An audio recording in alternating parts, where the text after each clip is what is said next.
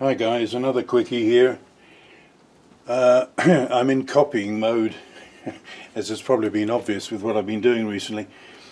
Tubalcain made a very simple swarf chips collector. He used a piece of copper pipe and end caps. Well, I've got copper pipe and I've got two end caps, but one of them's too small. I think one must be metric, one must be inches.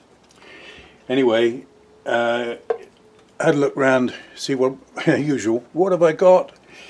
So I got a piece of 1/2 inch aluminum welded tube. It's not dimensionally very good in terms of diameter, but anyway, I've made a small brass plug for that end, thin plug, which is just a light press fit. And then for the business part, I found this brass threaded, it had something on the end here, I've got to put something back on there probably.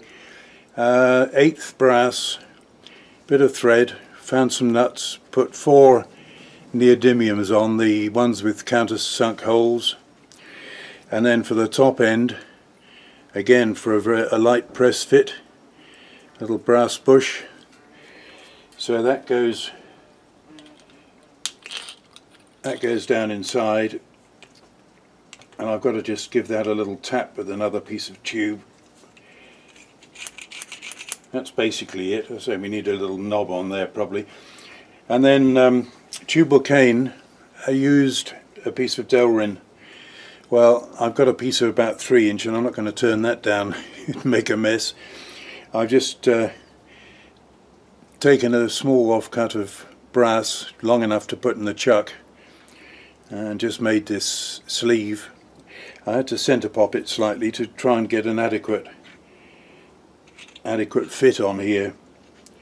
Delrin would be better because it would probably grip a bit.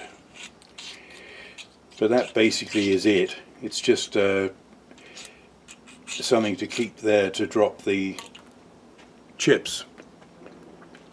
So simple as simple, simple as good. Oops, I really need to just, that needs to be just firmed up a little bit on there.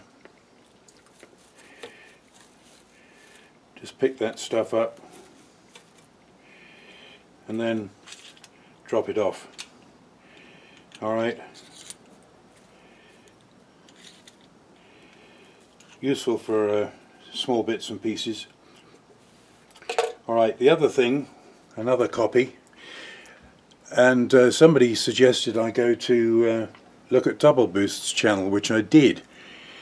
And that last double bearing centering thing I made, he obviously, by all accounts, had made one himself and used it a lot. That's the other thing he made.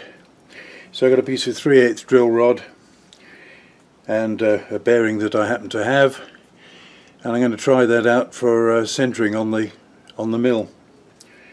I put some black dots on there so I can see rotation. So we'll put that in the chuck or collet preferably. Take that up to an edge, see how it works out. Alright, so I say more copying, but all useful little gadgets. Thanks for watching. Alright, I ain't gone yet. I just thought that last demo was pretty pathetic because I hadn't got many chips. Let's just see if I can get something else from down on the tray here. There we are, that's a bit more useful, isn't it? Bit more useful. I'm overdue for a tidy up actually, so long overdue. That's a reasonable amount. And the thing is, it does pick up the fine stuff. So anyway, again, thanks for watching. See you soon.